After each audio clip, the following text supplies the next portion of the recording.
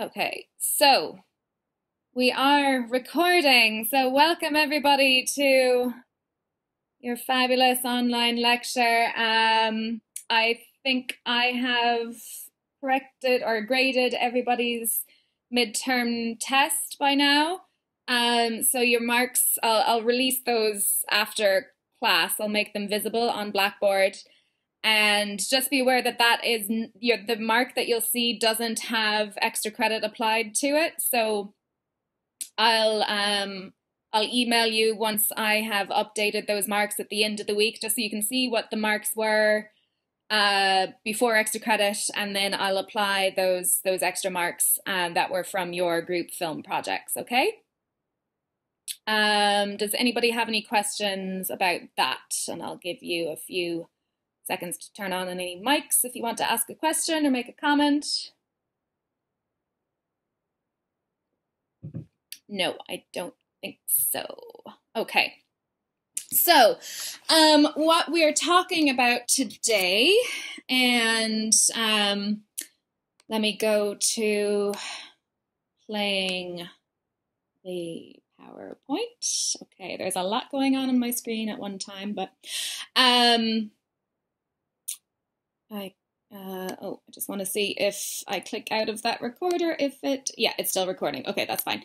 Okay, so full screen again. We're talking about landscape and cinema today. So we've already talked about this in relation to kind of issues of romanticism, romanticizing Ireland, how this is seen particularly through kind of more kind of classic envisionings of Ireland and Irish culture, like The Quiet Man. And we've seen how the landscape often features, at least in the background of films. This can even be seen in Hunger, which largely takes place within prison walls, but there is that key scene of Bobby Sands when he's remembering back to his childhood, this trip to Donegal that he took, and this is realized in imagery on the screen. So you get a kind of a view into, for momentarily at least, this kind of more like bucolic, green-looking Ireland that he has experienced. So this could be seen as kind of a nod to that kind of traditionalist or even romantic view of Ireland as kind of, green fields and pastures. So even in a kind of darker film like Hunger, that's apparent.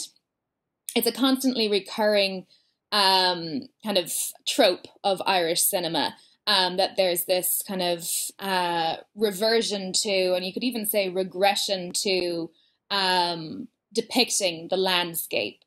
Arguably, and this is kind of, I guess, a key point that I want to make, this is the main theory that we're dealing with, and now this is a theory that's very much up for debate.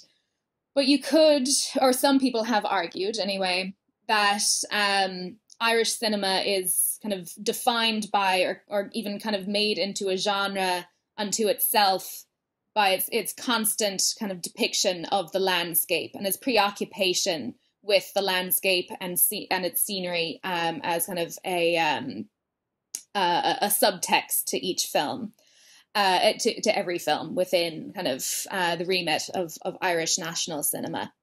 So we're going to look at perhaps why that is and how this can be seen, and maybe how this manifests in both the films that we have seen and future ones that you will see in the future.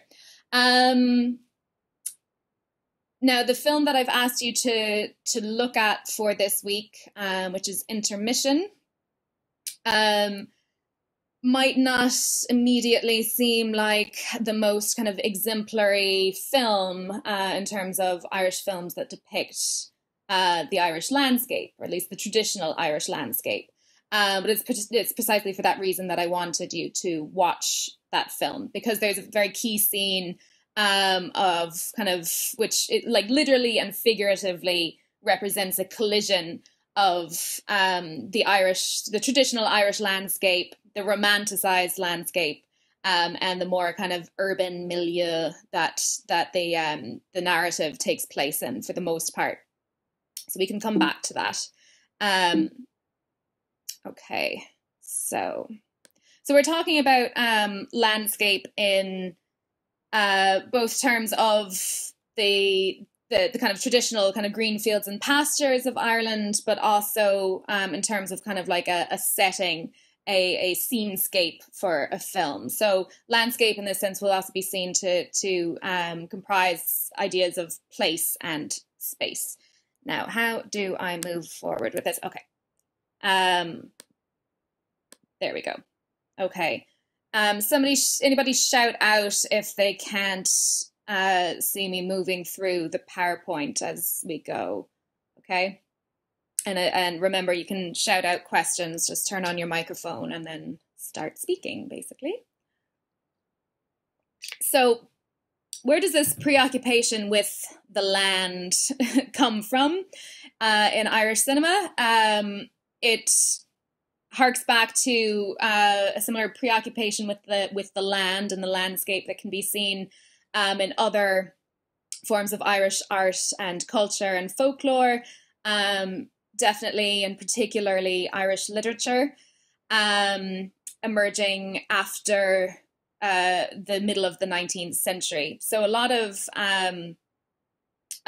plays and poetry and novellas written by Irish authors at the end of the 19th century and into the 20th century use the landscape of Ireland as kind of a heavily representational object to talk about Irish values, and particularly like revolutionary values.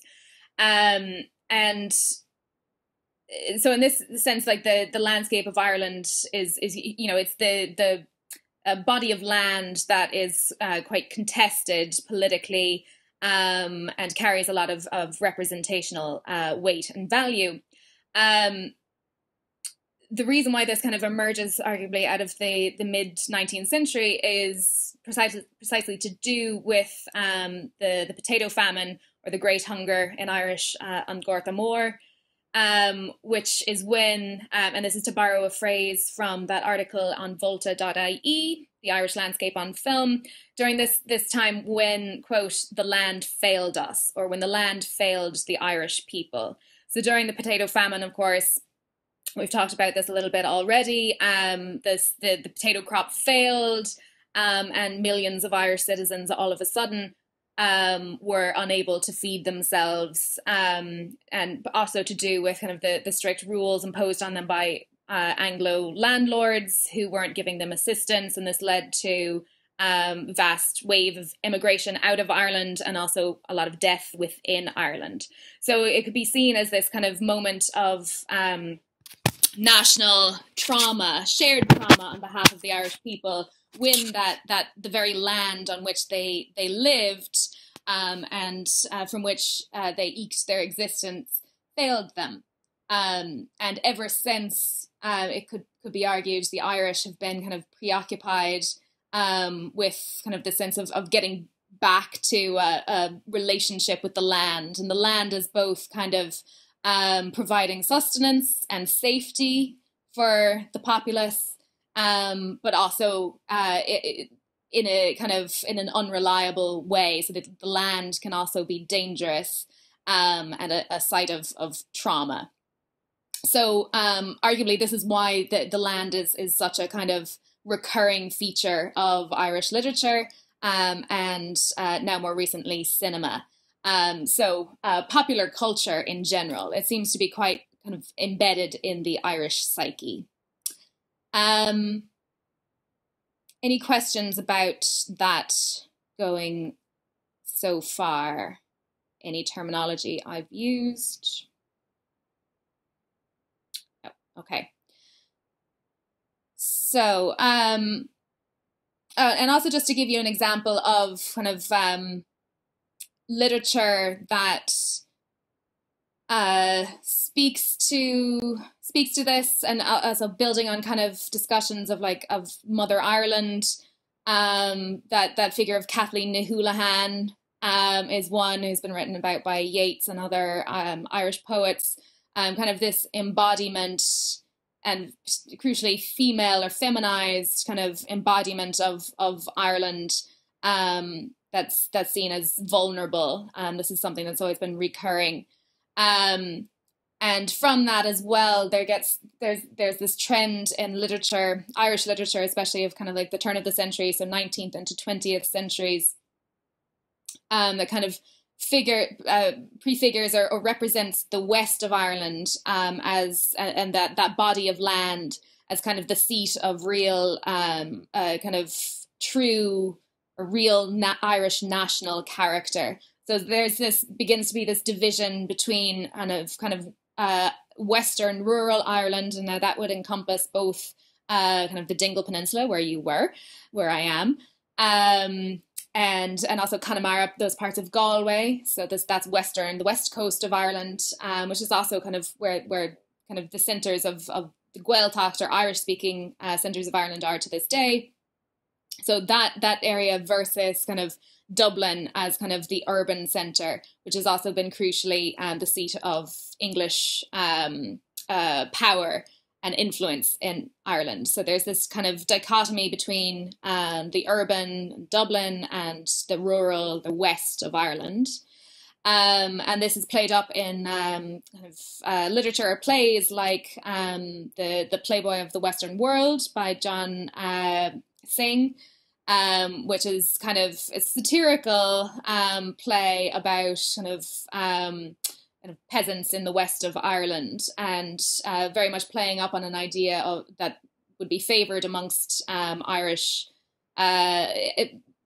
people, and particularly kind of urban Dubliners. And this is in kind of like the early 20th century, by the way. Dubliners thinking of the West as rural and primitive, and we've already talked about this kind of like vision of the Irish as atavistic, so like primitive and regressive, and it's simultaneously kind of held up as an ideal, but also seen as kind of less than to a kind of more cosmopolitan urban population. So that's where that's just to recall this idea of kind of, you know, the split in the romantic or romanticization of Ireland. So as the pastoral versus this maelstrom. And that word maelstrom is, so that word there, I think you can see the cursor as I'm circling it there. That word maelstrom being used by John Hill in images of violence as kind of like the British or the Anglo vision of what Ireland, when it's not all packaged into like the cute and the pastoral, what Ireland is otherwise, violent and kind of and traumatic landscape. So I just want to remind us all of these images of the pastoral versus the violent Irish landscape that we have seen on film. So back to Mary-Kate Danaher again. And then The Quiet Man. This is the pastoral romantic envisioning of Ireland.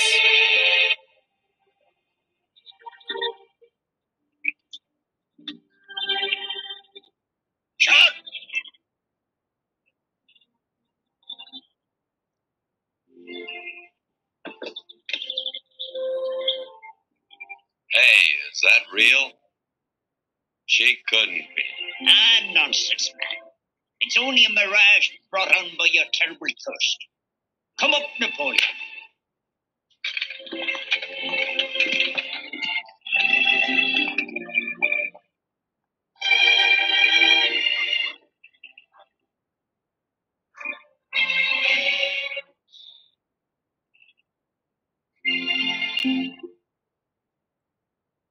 Okay.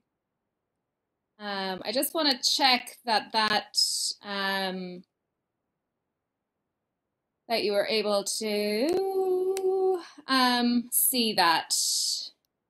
Now I can't see anybody's video. Sorry, somebody speaking? We could see it. Oh, okay, perfect. Thank you. Lovely. Okay, so That's a pastoral, romantic vision of the landscape. So old-timey Ireland. And then that's what Neil Jordan literally blows up, for example, in The Butcher Boy. So this is through the eyes of Francie Brady, the protagonist of The Butcher Boy, who's slowly going insane over the course of the film. So it takes place, a lot of the film, in kind of this rural Irish landscape. But we see gradually, by virtue of Francie's kind of abuse under the system, or the Irish culture in which he's embedded, how this bucolic landscape is actually becomes kind of more like this this so-called maelstrom. It's the Rio Grande. Jesus.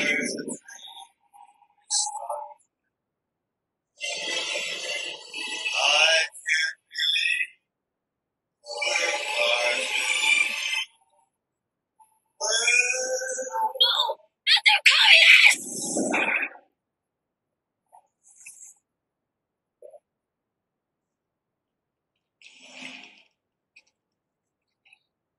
I got a funny feeling about this, Joe. Yeah? Something's not right. Your father was meant to come and see me week. Thing is, Francie, you don't know the type of people you're dealing with. Daddy has enough on his plate. This thing is bigger than the both of us, Joe. Better call in the feds. If they want to push the government, push it the ring. So who's the pig now, ladies? It'll be a better day for this town with the world. Okay. So that's kind of that's a kind of surreal vision of the kind of strife-torn Ireland. The pastor is literally blowing up in front of us. So it's not, it's taken to an extreme. But there's something interesting, I think, about like this kind of the world, the post-apocalyptic world that Francie Brady imagines himself in after he imagines this lake going up in a mushroom cloud behind him. What kind of like landscape then or space is Francie walking through after that image comes on the screen, after the mushroom cloud? Anybody wants to jump in there? Like a war zone almost. Yeah, absolutely. And would you say it is more kind of traditional landscape, or is it slightly more like urban? It's more urban. It's like there's a lot of like buildings and it's like a city was burned down. Mm-hmm. Yeah. Yeah. And so like once Francie in his mind is entering into this more kind of like traumatic space, it's this kind of I think this brings out kind of this conflict inherent to a lot of Irish culture about how like the fact of urbanization or modernization challenges these traditional images and representations of Ireland that we associate with the landscape. So Francie's psychic break is kind of literalizing that conflict within Irish culture and cinema. Any questions or comments before I go back to the PowerPoint? No. Okay. All right. So we have this association, as I've said, with like Western Ireland as kind of exemplary of rural Ireland and the real Ireland. So the pre-colonized Ireland, perhaps you could say, the one least influenced by kind of British or Anglo culture, which is associated then with Dublin in particular, and kind of outside influences of modernization and globalization. So we have this consistent kind of return in a lot of Irish cinema to when a film is concerned with like representing a kind of more traditional or at least stereotypical Irish culture. We almost always see it in terms of kind of a Western Ireland. So it's important that a film like Leap Year, for instance, which is kind of like transplants a love story into Ireland and is about also the kind of leading lady's return to Ireland as kind of her home of her ancestors and stuff, that she goes to Western Ireland. And the film doesn't really bother too much with Dublin, despite the fact that it's the capital of Ireland and has the most dense population within Ireland. We're used more to seeing images of rural Western Ireland, even though it's not actually all that populous, because it's associated with real Ireland. It stands in for a real Ireland. Now, on this slide, I put up this image from the opening credits of The Quiet Man, because it's not perhaps immediately obvious why it's kind of idiosyncratic, I guess, in terms of the film, most all of which actually after the credits, after those opening credits, takes place in a Western Irish location. But it's been suggested that these opening credits show kind of the place from which the film diverges, or the place from which Sean Thornton has left before embarking on this return back to his home in the west of Ireland, which you could maybe see in terms of like these are pine trees on the right-hand side, and kind of a building, relatively modern-ish looking in the background with water in the foreground. The water could stand in for the ocean that he's about to cross, but he's leaving a relatively kind of, if not urban, kind of more modernized society. And that's the only vision of it that we get from the beginning of the film. But the film in its beginning is very much about leaving that place and re-entering into this more kind of primitive homeland space of the real west of Ireland and that landscape. And remember, we talked about those kind of frames within the film, which kind of lead us deeper into this landscape. We see the landscape initially through a window on the train, and then gradually we get closer into and are actually within and on that land or landscape for the rest of the film, The Quiet Man. Okay, so this kind of trope of the return is very much prevalent within Irish cinema. So it could be seen as perhaps a genre within Irish cinema. If Irish cinema is altogether a genre, maybe it is, a genre defined by its landscape. I'm going to go back in a second to talking about how genres can be defined and categorized, because it can help us understand, hopefully, how this theory can emerge about Irish cinema being a genre defined by its landscape, and then it has subgenres within it.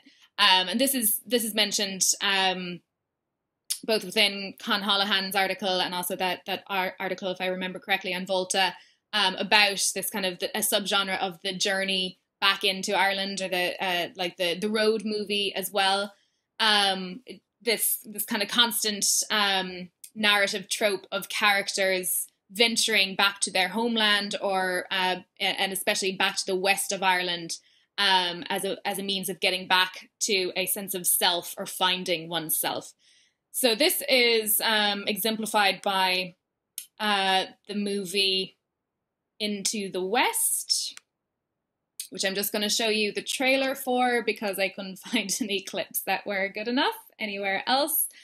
It is a film from 1992 about a traveller family, the father of which, the patriarch, I guess, is played by Gabriel Byrne, his wife has died by the beginning of the film, and the family is down on their luck.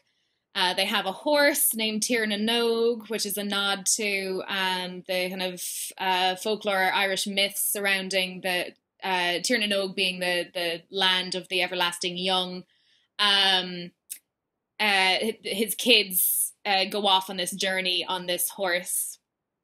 out to the west of Ireland that's supposed to kind of represents their freedom, but also a return to kind of a closeness with their mother. The horse comes to stand in for their mother. It's like I'm not going to get too much into it now, but it's about this idea of returning to the home and kind of the domestic unit.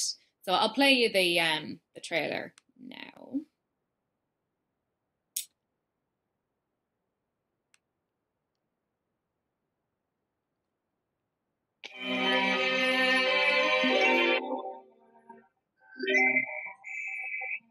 What's his name?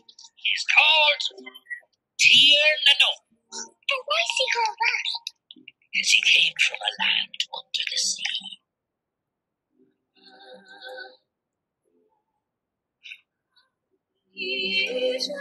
Why he came was a mystery.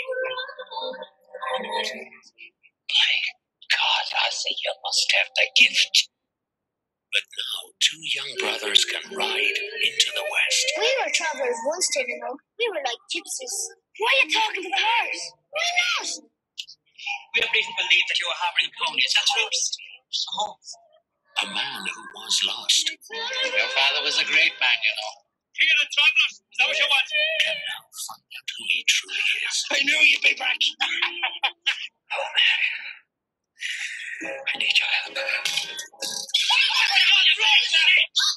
Stop them! Stop the Papa! They're heading for a place where magic still lives in the air. I lost my voice. What am I going to do? If they only believe it. Where's this horse leading me? Why is he bringing me back to all the old places? Oh, Jesus, Mary, and Johnson. Is it us they're after? Sure it is. Them 2 boys never forgot the tricks of the travelers. How did we get into this? Not my fault. Heading due west. The Wild West! Yeah!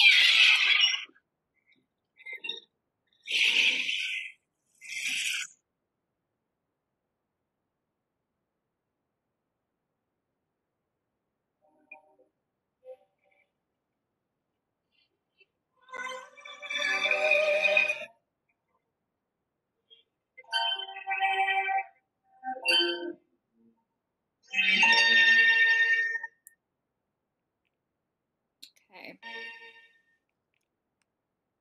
There's a lot going on in that film. Did anybody pick up on what might be an interesting juxtaposition in terms of spaces in which that film takes place?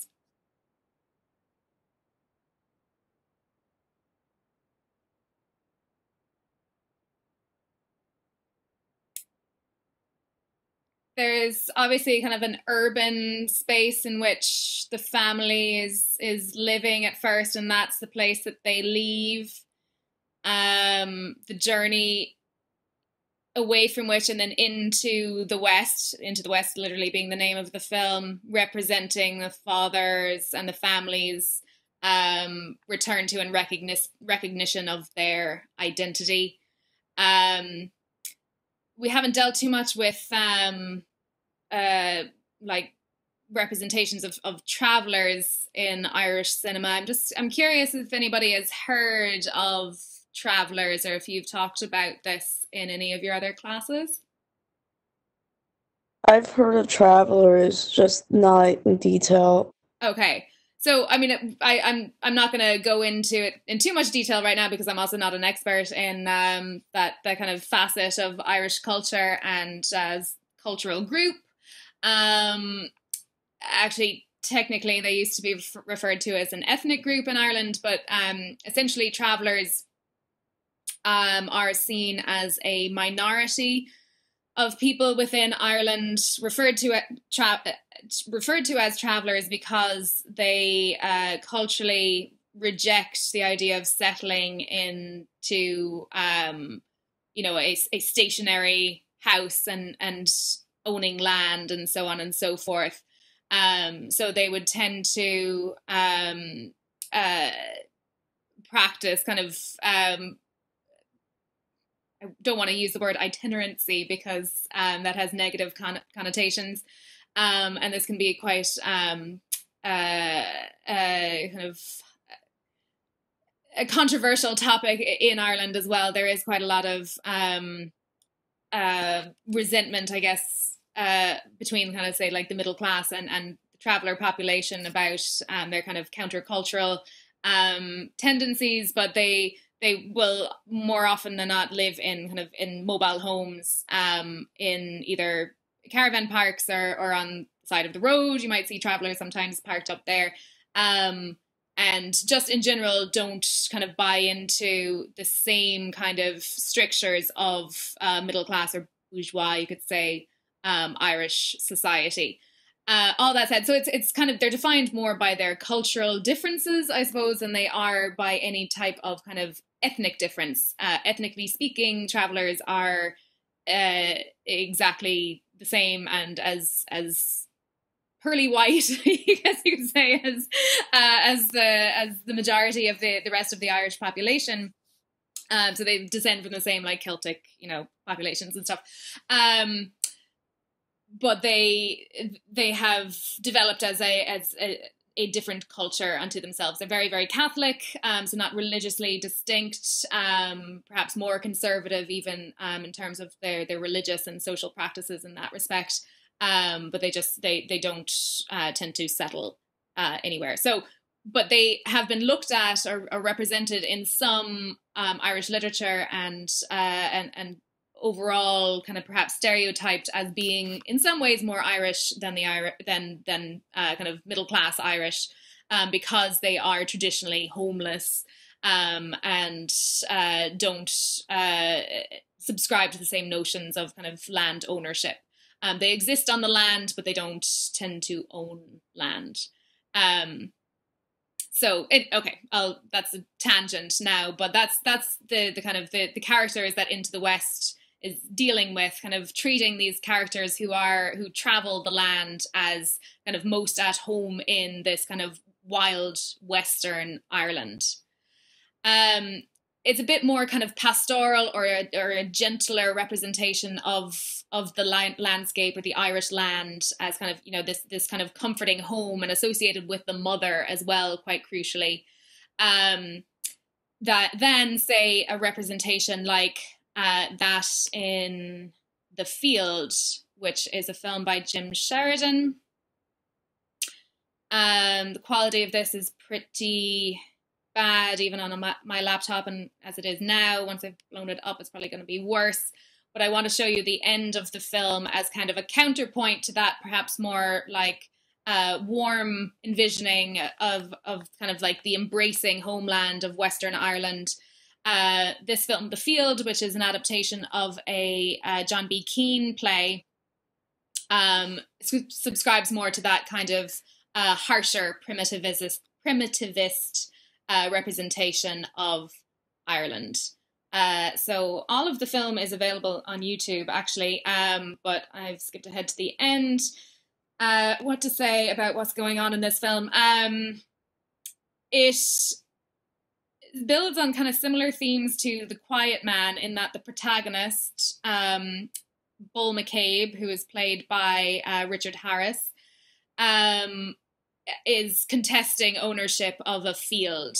And we see from the beginning that he is obsessed with the idea of owning land and being part of it, working in concert with the land, trying to kind of overcome its limitations, but also always kind of necessarily in that kind of symbiotic relationship to the land. He feeds off of it, but he's also always in conflict with it. He can't imagine a life apart from it. He forces his son, played by Sean Bean, to kind of try to take on ownership of and authority over the land, but his son rejects it. So at the very end of the film, and there's also a lot of other plot that happens, but towards the end of the film, his son is trying to get away from Bull McCabe, the father, but Bull McCabe refuses to kind of come to terms with this kind of rejection of this traditionalist way of life. Now, because the son is played by Sean Bean, that he's gonna die, and so we're going to see that happen.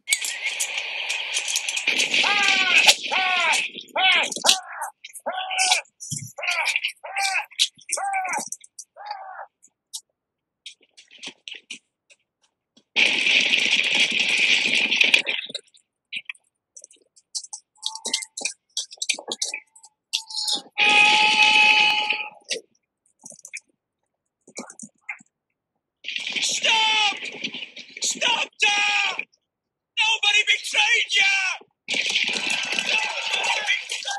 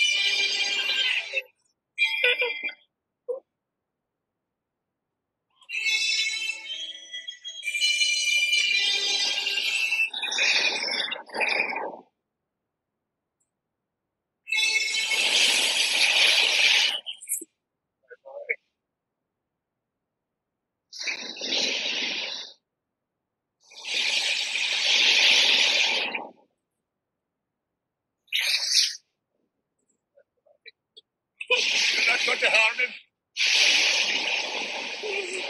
No one's going to harm him. Look after yourself now. Look after yourself. Go back. Go back.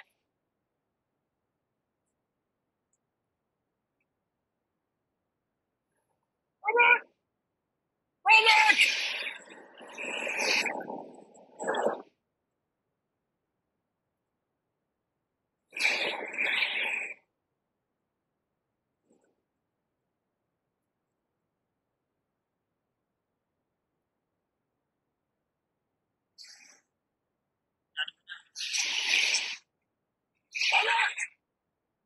My Father, hallowed be thy name. Thy kingdom come. Thy will be done on earth as it is. Give us this day our daily bread. And forgive us our trespasses as we forgive those who trespass against us. Lead us not into temptation. Deliver us from evil. Amen.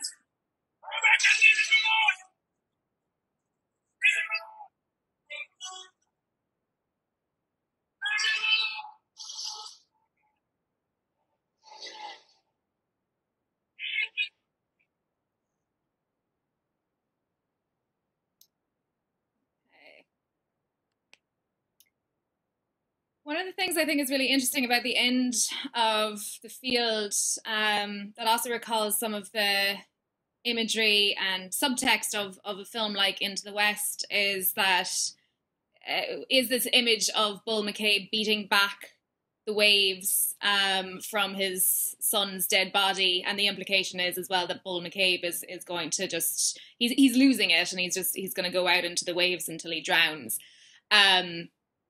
So he's totally kind of giving in to this obsession with the land, but strangely it's not actually the land that's swallowing him up. It's the sea, which is kind of like ceaselessly making its way into the land, crashing against the rocks, and it's this kind of a ceaseless force against which he, as a representative perhaps of the land, kind of tries to beat back against. The waves could also be seen to represent kind of modernization and as well. That's another kind of subtext of the film.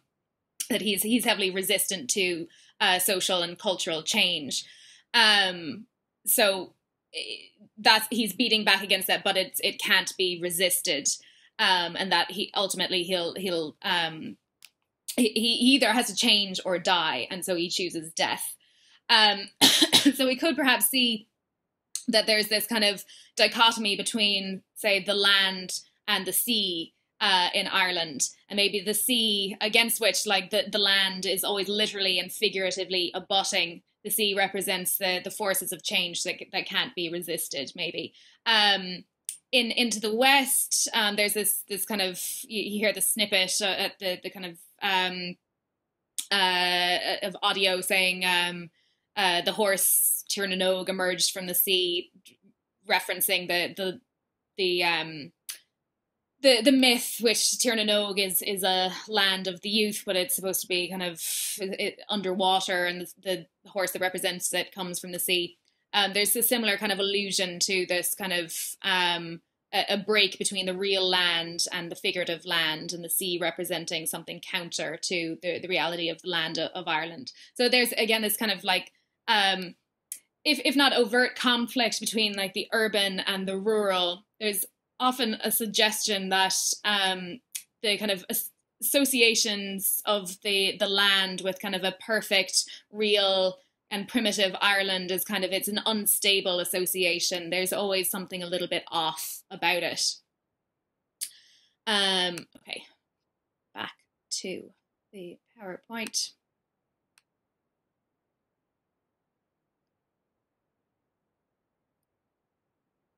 So I guess I'm trying to get at how there's like an inherent unease within a lot of Irish films that have the landscape either as its background or even as a kind of as an important narrative point, unease about what it represents, and it's often not as simple as it purports to be. We can see this even in The Quiet Man, where there's this kind of self-reflexive awareness of the fact that the landscape is a representation, or at least it's being mediated through somebody else's eyes, be those eyes belonging to Sean Thornton or to John Ford himself as a director who's trying to make a film about a character's return to Ireland, which is also about his own return as a director, as an Irish American, to this homeland where he is making this film.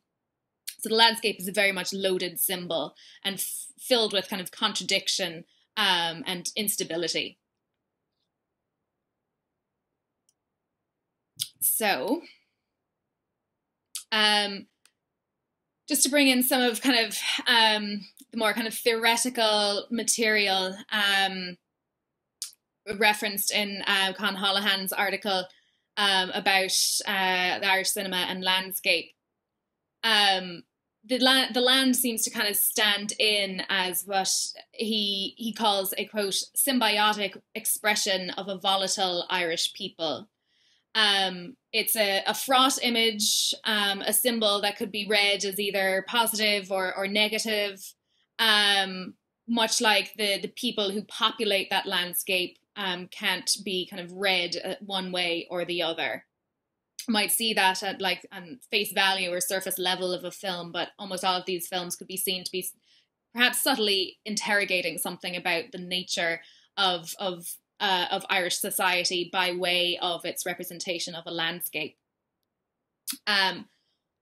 What is kind of perhaps even more complicated in that these representations that we're looking at are all films now, is that kind of, interestingly, film has often been associated with an urban society and urban viewership. So I'm not talking just in terms of kind of Irish cinema now, but film could be seen as, it is kind of it is a new media, and a highly technological one, because it's predicated on photography and on projection. And it first became popular in the early 20th century in urban societies where films could be projected or disseminated to people en masse. So it is, film and cinema going is inherently perhaps an urban activity, and it has now become more widespread and democratic, but it is made possible by urbanization and technological progress. So cinema and film making, by like very definition, almost resists these kind of like stereotypical images of Ireland, or of what Ireland as a land and a landscape is supposed to represent. So that's another site of kind of like inherent conflict in any Irish film, is that as a film, it's modern. It's a modern representation, but so many of these films are either about or are trying to interrogate issues of the traditional and the stereotypical and the rural, which Ireland seems to be defined by. So I've used this image here from Intermission of Colm Meaney, whose character is a very urban Dublin cop or detective, against this kind of pasture background or landscape, which he kind of has to, I was going to say retreat, but it's not a retreat. It's a pursuit, the point in the film in which he comes out into this landscape. But there's this kind of like, it's a confrontation in multiple ways, this scene, both for the characters that we see in it, including this character Jerry and the gangster Lahif, conflict between them, but also conflict in terms of what they represent as urban Dubliners, and also this landscape that they have entered out into. And this can be seen as kind of a metaphor for Irish cinema's kind of preoccupation with the landscape and the land. Okay, so this is where in the last 15 minutes or maybe less, depending, minutes of the lecture, I want to get into some genre theory and kind of finally set up how we could think of Irish cinema as a genre of films that's defined both semantically and syntactically by a kind of a hyper-visualization of landscape. So I'm going to have to define for you what semantically and syntactically, what those words mean. So these two terms, semantics and syntax, are used by the film theorist Rick Altman to approach how to talk about and how to categorize genres in cinema. So a genre being a type of film, basically. So we all kind of know what genres are when we think of the examples in Hollywood cinema, at least. So you've got like action films, you've got rom-coms, you've got detective films, horror films, and so on and so forth. And a lot of them are identifiable in terms, interestingly, of the kind of the space in which they're set. So that's a kind of an iconographic point. So we know, well, by iconographic, I mean, we know what a certain type of film, certain type of film is going to go because of how it looks and where it's set. Where it's set is an example of how it looks, and the kind of signs and symbols that we're going to expect to see from the film as the narrative plays out. That's what I mean by can't say it, iconography. And this is what Altman calls a kind of a semantic structuring of a film genre. So it's also what he calls its building blocks. Images and sounds that we tend to associate with a certain genre. So let me just get out of this PowerPoint for a second and open up my video so whoever is going to speak, I can see them. I'll name a genre or two for you, and I want anybody to jump in with what they might expect its iconography to be. So sounds or images, things that you'd expect from this genre. So what about a gangster film?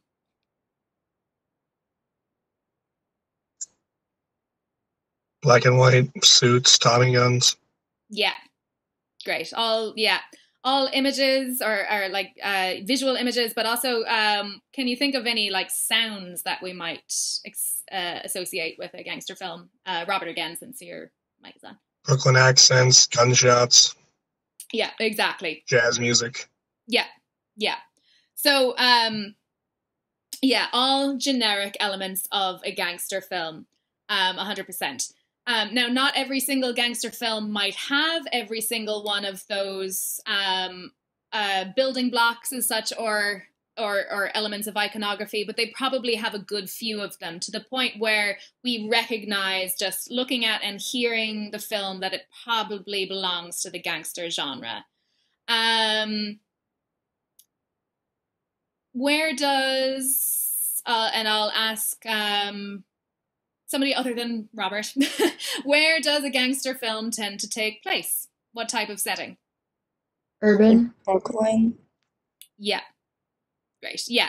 So urban landscapes. You kind of have to, a gangster kind of relies on an urban milieu to exist, both in the real world and in the not so real world on film. Now, not perhaps exclusively, but a gangster is kind of originally, or at least initially, an urban phenomenon. Now, another genre. So somebody other than Robert or other than Amy, tell me about iconography of a rom-com. Typically in Irish cinema, like Leap Year would be somewhere like in like a kind of like a honeymoon area, something like that. Yep, absolutely. So we've got like a setting a little bit less defined, and I will say, actually, I wasn't even thinking of this when I asked about the rom-com. It's less defined by its place than other genres might be, because we have rom-coms, so not just in Irish cinema, but like in Hollywood cinema in all different kind of locales. But I think that's a good note to make, Louisa, is that often it's kind of like a honeymoonish kind of place, almost like fairy tale like, or if not, it's often urban, but like a place of a lot of possibility. What else? Somebody else tell me what else we might expect to see, like sounds, music, maybe, and other images. Sorry? Mm-hmm. Maybe like happy music, like lighter music. Absolutely. Good point, Kathy. Yeah. Upbeat kind of music, and a lot of pop songs oftentimes.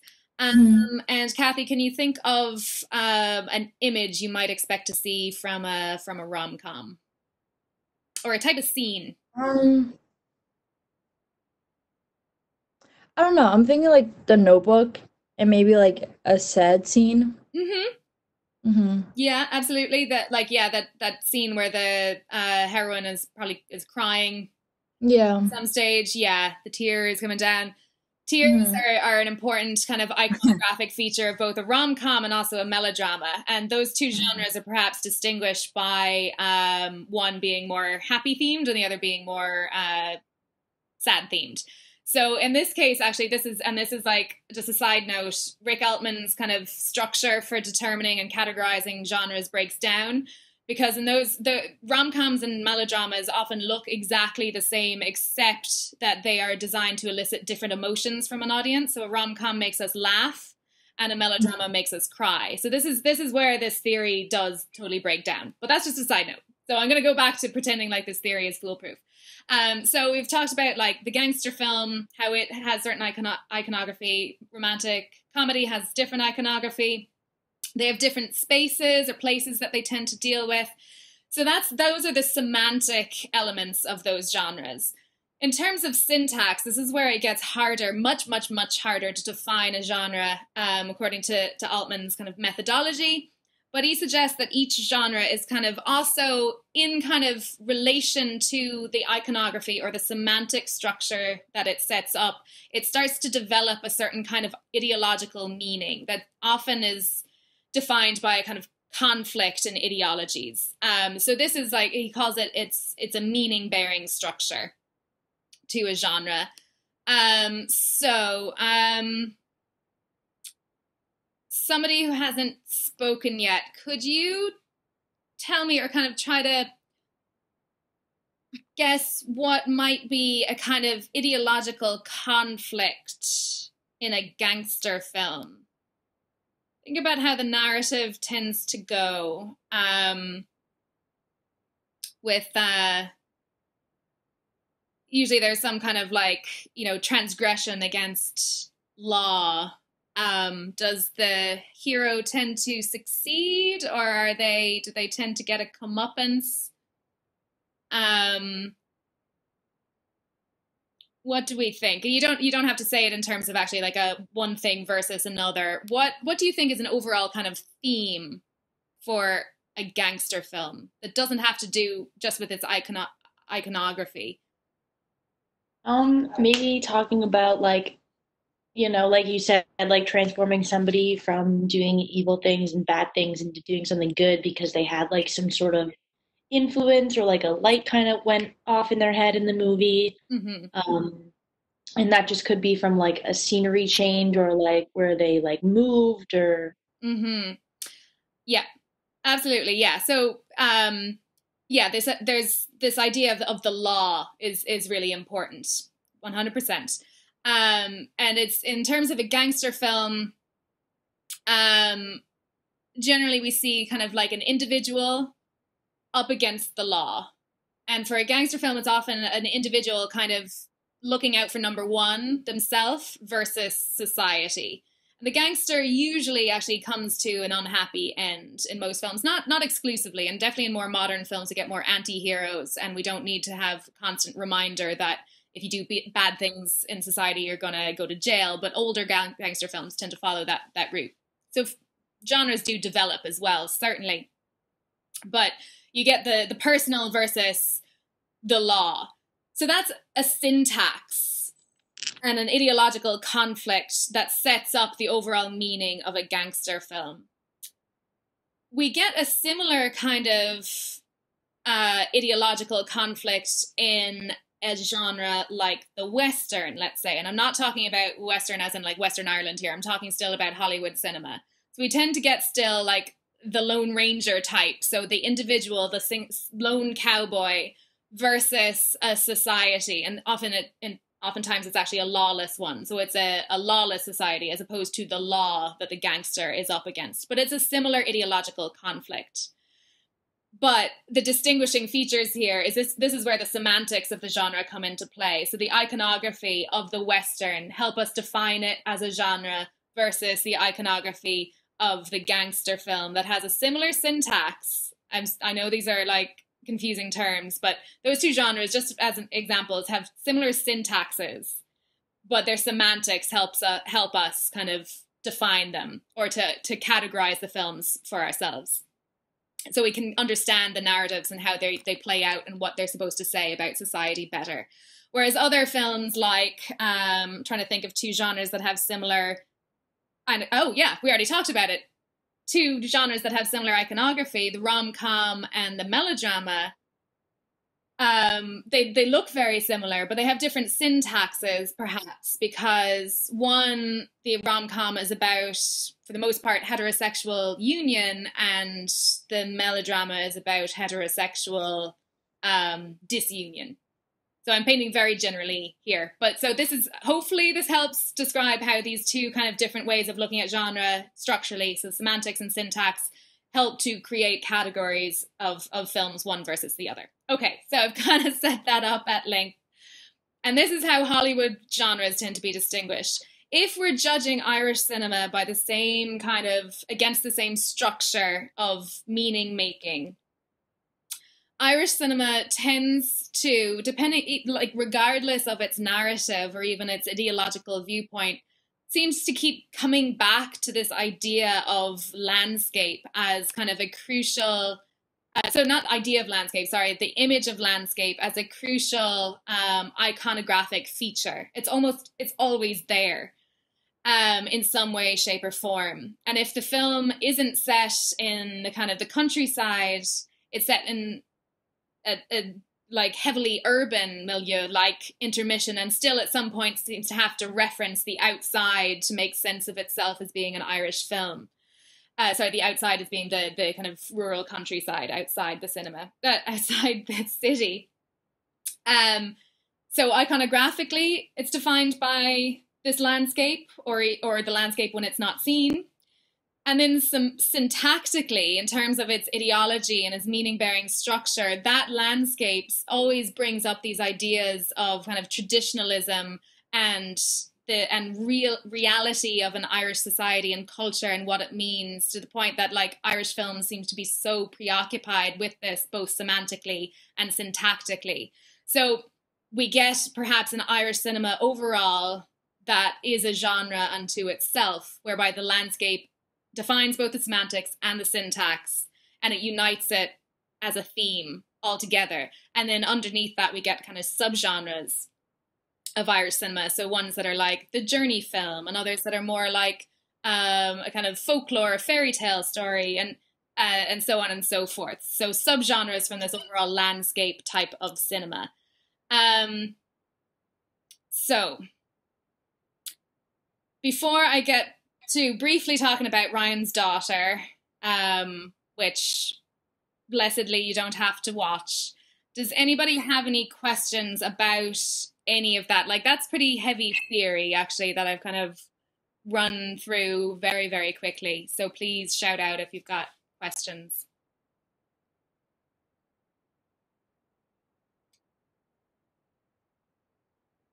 I don't think so. No? Okay, great. That was the easiest lecture on genre theory that I've ever given, and I've given much longer lectures on it. As in, I think everybody got the important points, hopefully.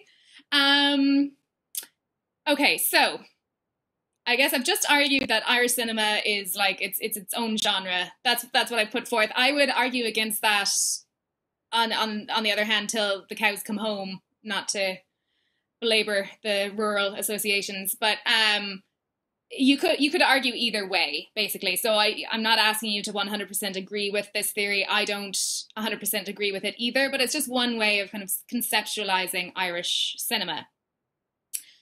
So let's just take a brief look at one of the most famous films that was shot on location in Ireland. So it deals heavily with the Irish landscape, and just so happens to have been shot on the Dingle Peninsula, and for the most part west of Dingle. So before you guys were unceremoniously wrenched away from Dingle and brought back to America, I think you at least took one or two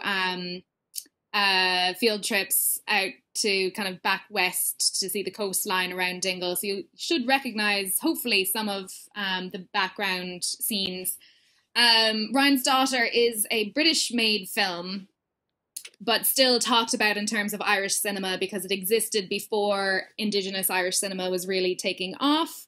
So it's one of these main kind of films about Ireland that, even though it wasn't made in Ireland, it still informs very much how we think about Ireland on film. And it is definitely a romanticization of Ireland and Irish culture. I'm going to play the trailer for you first, and then I'll show you a brief clip that kind of really exemplifies how nature in the Irish landscape is used in this kind of pastoral, romantic manner in the film. But also importantly, and just in terms of kind of the history of Dingle, Ryan's Daughter, when it was shot here in 1969, kind of put Dingle on the map as a tourist location. There would be no Sacred Heart University in Dingle without Ryan's Daughter, because it wouldn't have become kind of a hub for tourism and culture in Ireland if it wasn't for this film. So it was shot on location. All these actors, including Robert Mitchum, who is a then Hollywood star. He's the main character, a male protagonist in the film. Not Irish at all, Hollywood actor. He was shipped over and stayed here for months on end. Apparently was like smoking, drinking and womanizing all day long where he was holed up in his B&B.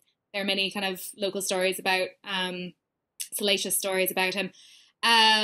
Anyway, a lot of local people kind of got jobs kind of through the film, like either kind of doing construction work or being employed as extras in the film. So it's quite like important to the local history around here, despite the fact that it is a terrible, terrible film. And you get what you need to from the trailer. So it is quite beautiful to look at, is the only thing. It's its saving grace. It deals in so many stereotypes of Irish culture, and it's just, which is quite offensive at various points. But enjoy the scenery, and then also with a view to look at this trailer with a view to kind of seeing how the scenery can be seen as almost a character in and of itself. It's as in like, it's kind of like a star, basically. It has that kind of, it's so important visually that we're meant to focus on it in each shot.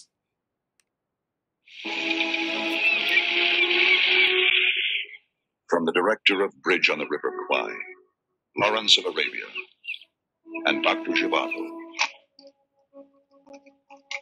David Lean's most beautiful film, Ryan's Daughter, A Story of Love.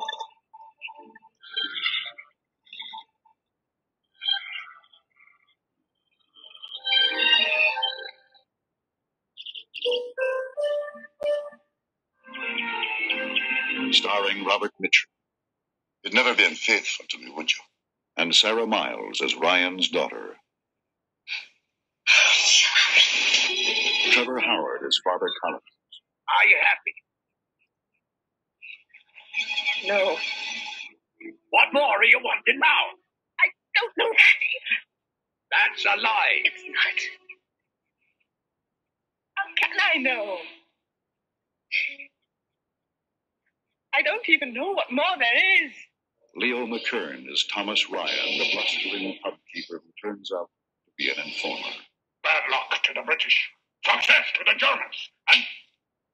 And a very good morning to you, Corporal.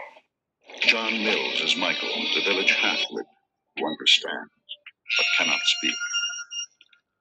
And Christopher Jones as Randolph, the English war hero.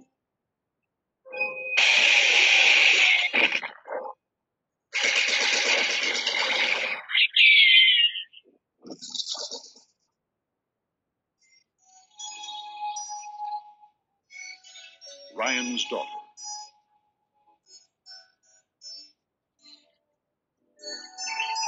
A story of infidelity, revolution, and love.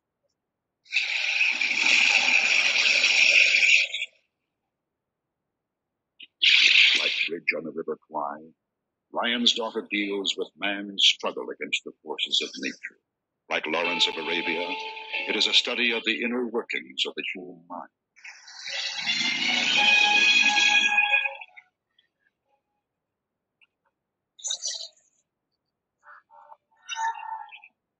Like Dr. Zhivago, it is a story of love, set against a background of war and revolution. Like any film by David Lean, it is a masterpiece.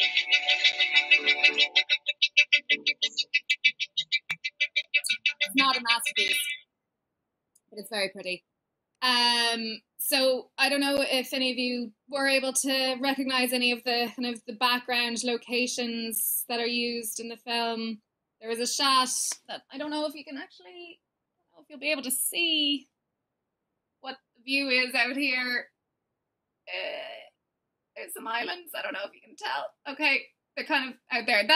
There's a shot of the army dude that you see there against the islands. Those are the Blasket Islands. So a lot of the filming took place in Dunquin, where I am right now, and they built a whole village and stuff, and then tore it down subsequently after filming was ended.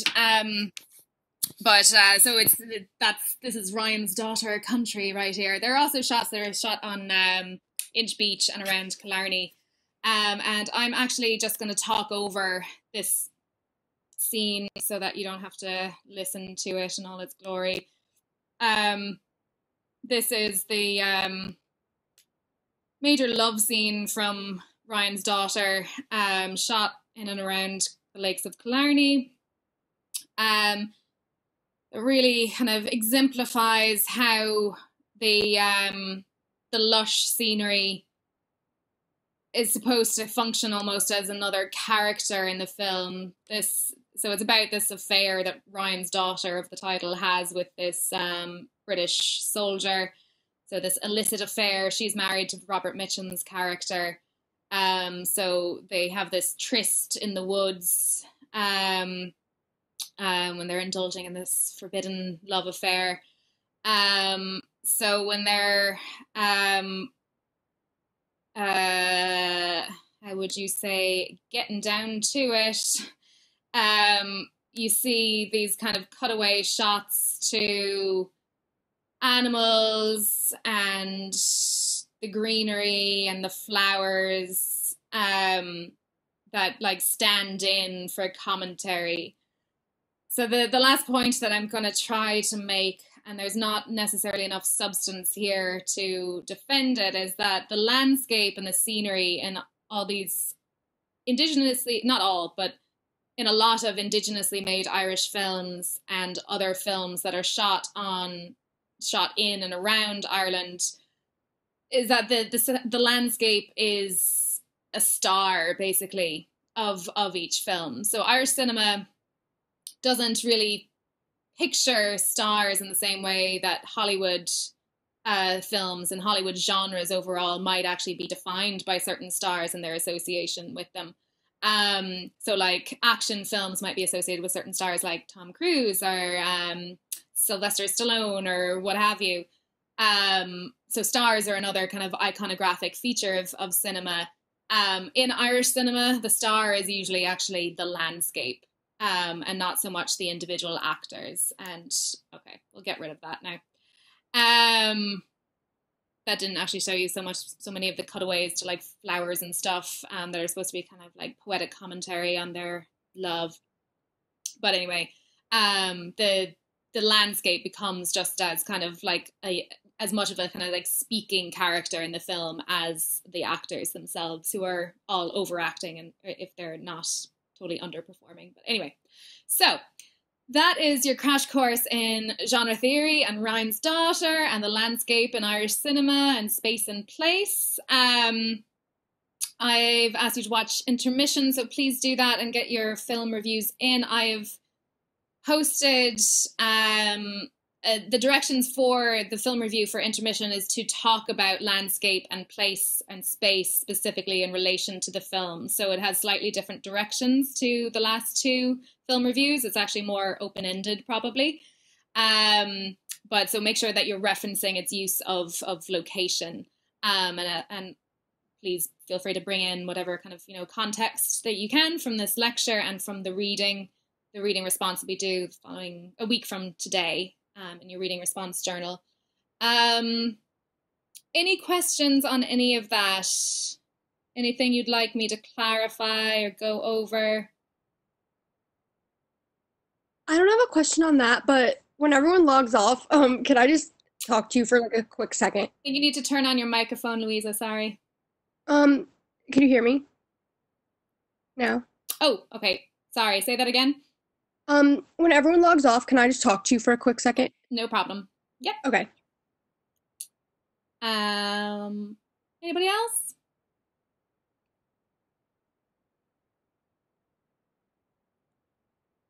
I don't hear anybody else, so if you do have a question, feel free to put it on the group me, text chain, and also make sure to engage with the discussion forum in some way, shape, or form this week. You didn't have to last week because of the test and stuff. And there was something else that I wanted to say to you, but I have forgotten what it is. Oh, yeah. So I've hopefully been successfully recording this lecture. If I haven't successfully done that, I will post a kind of few notes in like audio form for you to be able to access, but hopefully this has recorded, so I'll just make this lecture accessible on WebEx or however it gets posted. So please let me know if you can't find it. I should know by later today whether it's posted successfully or not. So I'm not sure if I have to reshare it with you or whether you should all have access already anyway. But I'll find that out. Okay, so unless there are any questions, I will let you all get back to your Mondays. Nope, I think that's it. So feel free to log off, and Louisa, I'll hang on to chat to you. Okay. And have a lovely day, everybody. Thank you. Thank you. Thanks, you too. Thanks,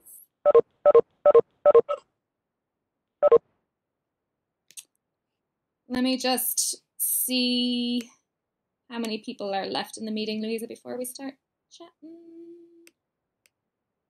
I think it's just you now, but let me check. Yep, it's just us two, so talk away. Is it still recording? Oh, no, it is. Yeah, sorry. Yeah, good point.